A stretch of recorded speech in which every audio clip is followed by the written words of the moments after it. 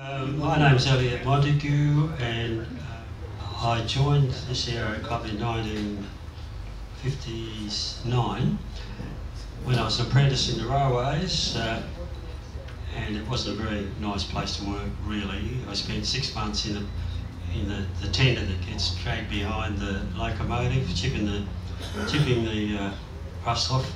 But I used to sit down the back of the workshops for lunch by myself, and I could see Boeing 727 going over the top, sparkling in the sun. I thought, this will do me. So this time I was doing 3 nights a week and Saturday morning, associateship in mechanical engineering. So I had to do a correspondence course for to get qualified to go through to an airline job. Now, that sounded pretty good, but chippies that day, they cost £5 an hour, and we got, in the first year, we got £6.50 a week. So it was a pretty slow business. Dad was a house painter, so he couldn't help. He had 4 kids. I was one of them, obviously. Anyway, I've got a picture of myself in 1959 in Perth Airport, wherever we were then, and signing the logbook with a pen and ink. You know, they used to make the ink with a, whatever it was, powder. So, luckily we're past that. I've got a few names I'll just mention as we go along, people you might know that were here there, the people I knew, Alex Henry, Bill Burney. Alex has passed on, as you're not aware. Bill Burney, he's gone too, Jerry Robinson, Ron Graham, Brian Saw, Kingsley Hughes, Cliff Holmes, Bruce Stewart, etc. When I was told, when I went to be tested to see if I could go for the commercial licence, the instructor at the aero club said, "Oh, you need another 10 hours general handling." Well, that was just out of the question, you know, in my situation. But luckily I had a girlfriend, and she'd been saving money, which was good, and she came up with £100, and I feel a bit guilty, I never paid her back. But I did marry her, so that was all right. Yeah. Yeah. So having done that, the thing then was to get a job. So what do you do to get a job? Get dressed nicely, you go into the city, and anything that looks like got an aeroplane on the front of it, go in and say, any work. So down at the terrace there was MMA, and Ken Cowan was the fellow they sent me to see. And he said, "Look, have you got Morse code?" And I said, "No, I haven't." And he said, "We've got a DC3 course starting in a week. If you've got your Morse code in a week, you've got a job." And I thought, wow, this is good. I was a bit lucky because I had my commercial licence, and my mates, they sort of said, "Don't waste your time because, you know, there's nothing happening in the West and all the rest of it." But of course, we started MKMO and all those people started up, and they were looking for pilots.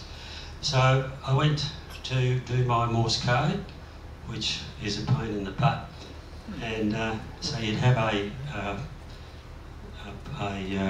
whatever it was then, tape I suppose, sit in the room with your headset on, and you know, practice.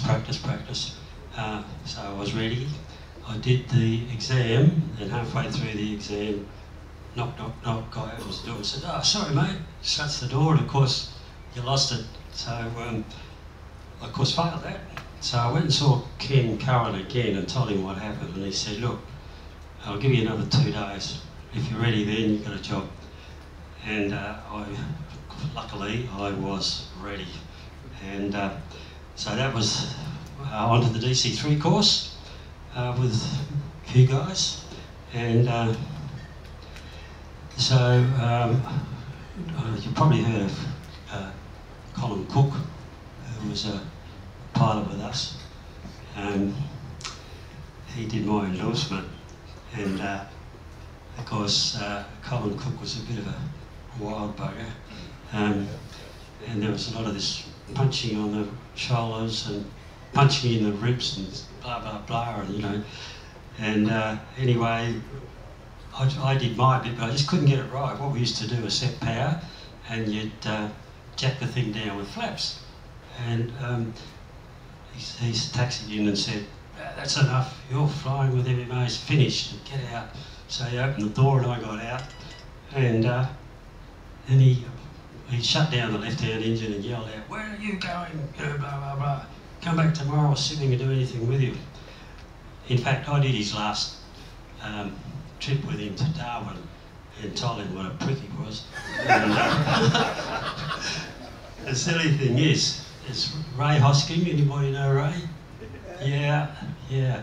Ray and myself, we did his last trip, and I don't know why he did it. We all went down the beach and he said, "Righto, all get your gear off, we're going for a run." So we had to go for a run down the beach. It wasn't a very pretty sight, I'll tell you now, with the three blokes running down the beach and back with no gear on. Anyway, he said, "Oh, things are pretty tough then. Now, what are we doing here?" So I passed the endorsement, passed the line training, and then they sent me to Darwin for 2 years, where we had our first child. Might know Russ Carrick, Jim Hilder, Erwin McKillop were the captains up there. Erwin McKillop was a name that went through history a little bit. He was unintentionally instrumental in basically changing the way pilots acted with each other in Australia in the cockpit. You may be aware he was in East-West. He had a flight out of Sydney, runway 07, a night flight, and he had a first officer with him, of course. The weather was fine. There was a cloud about 700 feet. Anyway, they got going, and the DC-3 used to make a couple of power changes. Then I think we only made one before we went to climb power. And when he pulled the throttles back, the thing started backfiring, and he pushed it forward again and it stopped, and pulled it back again and it started again. So he just feathered the engine. Throttle closed, feather it, and he found the aeroplane wasn't really climbing very well at all. So he thought we better get back. He wanted to do a UE and land on the runway reciprocal of the runway he took off on. But as he was turning, he found the aeroplane was sinking and he wasn't going to make it. And he saw the, if you're familiar with 07 in Sydney, there's a big lake on the right hand side. He went for the lake, landed in the lake, and nobody was hurt, but apparently it really affected him. He visited people who were in the hospital just for checking, you know, to see if they were okay and all that stuff. There was a lady with a baby and etc, etc. But of course, when at the end of all that, it was the beginning of where there were two pilots in the cockpit and they would help each other. And we got to the situation where they were taught about V1, VR and takeoff weights and takeoff numbers and all the rest of it. And from then on, people had to learn to act as a crew. So you'll see now, like if it's an engine failure in flight, first thing the captain will say, confirm number one failed. Put his hand on the fuel cutoff, and the other guy has a look and says confirmed, and then he'll say cut off. And he'll start with throttle. Number one throttle, confirmed. He says confirmed, boom, closed. And then fuel control valve, number one, confirmed, closed. So that's how it all started, and it took a while apparently for captains to not be the man only, you know, whatever he said goes. And I think that Erwin never sort of knew that that's really where it all started. So he was a good guy in Darwin, but Erwin always sort of got it wrong in some ways. I remember we went out to Millingimby one day. That was out over towards Groote Island, and normally before we left we would ring up Millingimby and get the forecast. What's the weather like over there? Nobody answered the phone, so we went anyway. And when we got there, we knew why there was no one there, because they couldn't get over the river. It was raining. Eventually they came, and we weren't in a good spot. Unloaded the aircraft and all the rest of it, and he said, "Your leg, away we go." And I did the takeoff, but of course I don't know what the speed was, probably 60 knots or something, and things started going sideways, so I just gave it away. And then when we tried to taxi again, the thing wouldn't move. We were in the mud.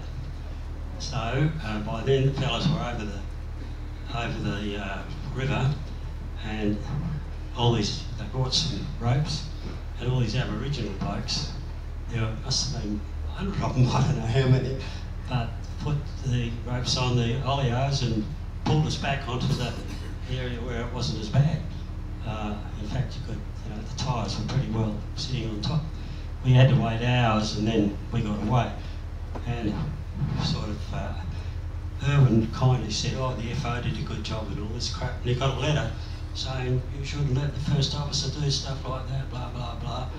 So, he's one of those sort of guys.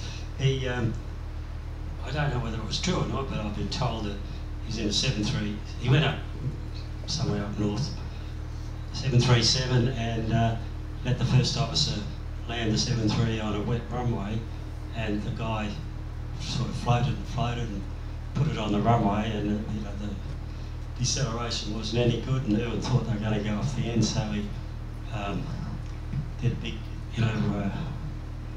full rudder and one engine, spun the thing around, and he got the sack. So I thought he died, and I told somebody he died, and he rang me up and said, "What are you doing, blah, blah, blah." I said, "Oh shit, mate, sorry." Anyway, he was a good bloke. Darwin was pretty good. Russ Carrick, he was one of those fellows who's knew where all the things were happening. Like we came back one day. There was coming back from one of the station runs, and there's a Catholic mission on the way about 90 miles out of Darwin, and one of the engines died. So we could have easily kept going, but he went back to this mission because they have all the seafood and all these things that were going around the place, because he used to smoke his own fish and all that stuff. So I had to be storm, which I was, and they sent people out to fix the thing. And he told me that when he was a young guy, he was in a twin engine, sorry? Yeah, well, one of those things. He was flying with Lionel Van Prague, and they had a bloke in the front, and they were testing the new fuel system, and both engines stopped. They're going down, and he said, we were going into the swamp, and he could see there's a tree in front, but he thought, "I'll be okay, it's in front of Van Prague." But he said, just as they got nearly on the ground, he pushed the bloody rudder, and the tree was in front of him then. So he was pretty silly about that. Sorry, ladies. He just said he got out and hitched the ride to Brisbane. I don't know why, but anyway, that's the sort of bloke he was. Jim Hilder, he was ex-Air Force. We used to do, because we didn't do any night flying, we'd pull the aeroplane out, I don't know, maybe 2 weeks or something, and do circuits at the night time. And Dave Scanlon was another fellow up there at the time. Poor bugger died of cancer when he was only about 50, which is a bit sad. But anyway, the DC-3 had a light to say the back either the back door or the hatch where you chuck the bags in is open. So we're taxiing along, taxiing on the runway, and Jim said, go down the back, have a look and test the doors, meeting from the inside. Of course, so we got up the end on the runway, ready to go. We had to hurry because there's a British Airways 727 or something, not 727. Anyway, British Airways are trying to land. And so we thought, oh, gee, Dave's, we're not getting, you know, how high the tail is on the DC-3. He thought he'd jumped out to have a check him out on the outside, and we knocked him over and he might be on the runway. So this guy had to go around, and we went down, and there he is, running up the bloody runway, you know. Very embarrassing. Oh, anyway, he came back from Darwin, did the F-27 course, and then got the sack, and for the first time, and that was because you know, downturn and all the rest of it.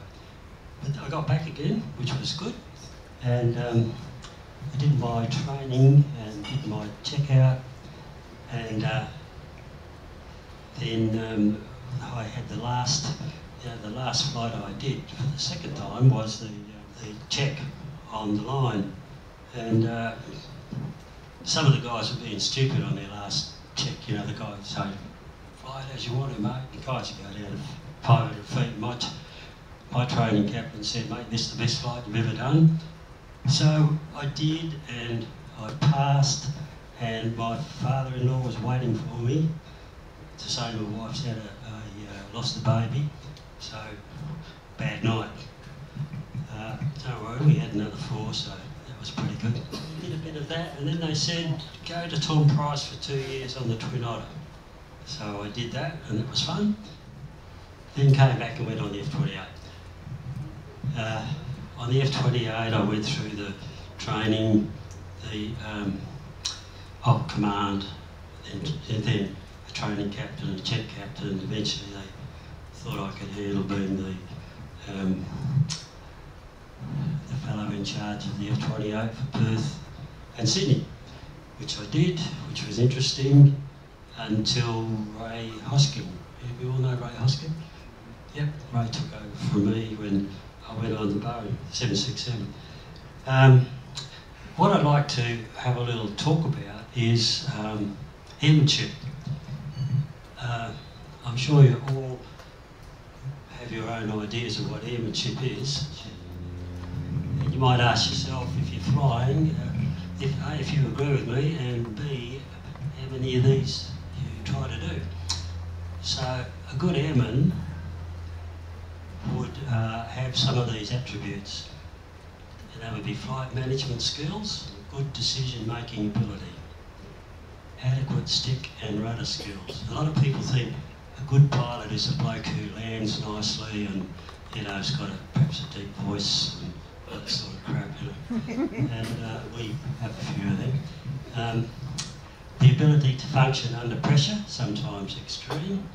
There's a lot of examples of that, blokes who lose all their engines and land in the river, or our fellow, you may not be aware that one of ours coming down to Perth, and all the engines failed. And that was rather interesting because it was a night flight, and the captain flew up from Perth. The first officer was waiting for him, and the captain had never ever met the first officer, let alone fly with him. They took off, got up to 31,000 feet, and there was a dirty big thunderstorm out to the left. So they were worried about outflow from the thunderstorm, so they turned right a little bit. But then one of the engines just spooled down to nothing. So that wasn't much of a problem. But then another one went too. And then another one, and another one. As soon as the engine stopped, you're on emergency power. You've got, so all the lights go out, all the flight instruments go back to basic stuff you'll find in a Cessna, and you can't maintain altitude. So they're just going downhill. Middle of the night, they ended up going down to about 4 minutes to go before they actually landed in the scrub. Now, the aeroplane's unpressurised, the masks are out, the lighting in the cockpit's very, very bare. They can't talk to each other on the oxy mask because as soon as you start to talk, you get can't. As I say, basic instrumentation, and so it goes on. They can get the gear down, which is good. And when they got down to 4 minutes to touch, they Mayday, of course. They got one engine going, which didn't do anything because all it did was cut the sink rate down to about 1,000 feet a minute. So that gave them a bit of time. And then, excuse me, they got another one going, and that improved matters, but they still weren't going to go anywhere. They were 183 nautical miles from Mika. And meanwhile, I mean, you know you're going to die if you land in a bush in Meekatharra. There's a lot of rocks there. You got no landing lights or anything, and whatever, I don't know what the landing speed of that thing would be, 20 knots or 30 knots or something. Then they got the second one, they were able to slow the descent rate even more. The third one came up, and that they were able to just maintain altitude with that, and so they set course 186 down to Meekatharra. He didn't worry about the other one, he was just happy to have that, didn't want to stuff things up. And they got there, and I've written a fair bit about that, but there's a little interesting thing that got me. When they had the inquiry, the bloke from the company, not the company, from the regulator came, and the first thing he asked was, "Did you check the mixture's already rich?" And he just refused to talk to this bloke. I mean, that's terrible when you think about it, isn't it? Anyway, they ended up making a video of it. The language of it was whatever happened, it was there. They just put the beeps in the language because apparently they said a few naughty words. And it went out throughout the world to have it as a video to show the troops that if you've got good procedures and the crews are trained in them, they can, even in a very tense business, they can operate. Just like the guy did in landing in the Hudson River. And it's true too. But when you go through some of these accidents I've got here, there's some companies are really not into that sort of thing. I think a lot depends on like some, I don't know, Arabic, perhaps Japanese type places where you can't talk to a captain like you can in Australia, sort of thing. Yeah, anyway, yeah, the ability to function under pressure, sometimes extreme. This is what Emmett should attribute. Good situational awareness, the ability to honestly self-assess, manage risk, handle peer pressure and external pressures. The ability to prioritise tasks and information and attend to detail to maintain an overview of the present situation. The ability to project the effect of present happenings into likely future happenings. The ability to smell a rat. By this I mean the ability to project the effect of present happenings into likely future happenings. I mean recognise or have a feeling or a sense that things are not going right in the right direction, and having recognised this, positively stop it right there, change direction. To have personal discipline and be able to stay focused and not be distracted, to have a good knowledge of the aircraft meteorology of flight, air legislation and other subjects, etc. And to understand what CRM and RSM. And some of you guys, well, a lot of you guys are supposed to be private pilots or build your own aircraft and all the rest of it. Don't fall into the trap of this sort of stuff doesn't matter to you. Even if you're the only person in the aeroplane, you're still important, because if you prang the thing and kill yourself, you've got your family to worry about, or if you've got anybody else in, you act exactly the same as if you had 300 people down the back. I mean, on the 767, we had, what it was, 300 people and a crew of 13. If we had only 20 people on board for some reason, we didn't do anything differently. It just doesn't matter how many people are there, it's the same all the time. I'm afraid that I'm only on page 2. Do we all know about Eric Wise, when he came to Australia to be the first man to have controlled flight in an aeroplane in Australia? Now, Adams was the headmaster of Wesley College in Melbourne. He heard that an American called Eric Wise was coming to Australia to do what I said he was going to do. He reckoned it should be a POM who's doing that. Sorry, POM's an Englishman or lady. It's so easy to offend, isn't it? No one in Australia. So he couldn't get anyone. So he got a guy called Ralph Banks with his Wright Flyer to come across to do it. So the idea then, as you may be aware, is the way you decide if it was safe to fly, you light the match, you'd hold it up. If the breeze blew the match out, it wasn't safe to fly. If it was alright, you were safe. So these two blokes brought their aeroplanes over, and they got in a paddock near a Digger's Rest. The paddock's still there, there's a plaque there, and there's a statue there by the station. So on the day they put the aeroplanes together, they lit the match.